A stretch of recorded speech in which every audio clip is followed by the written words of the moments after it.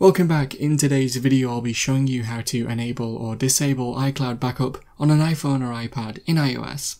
This will be backup for apps, documents and more. Remember to leave a like and feel free to subscribe if the video helps. Let's get into the method. To enable or disable iCloud backup in iOS, open the Settings app first and then tap on your profile, which should be the first option underneath the search bar.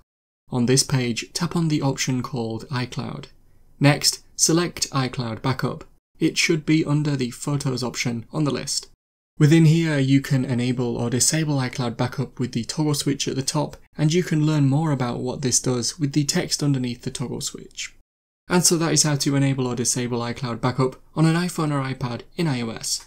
If you have any questions, then let me know in the comments below, and if you did find today's video helpful, remember to leave a like and feel free to subscribe for more tips in the future. Be sure to stick around to see some of my other videos that you might be interested in. Thanks so much for watching, and I will see you in another video.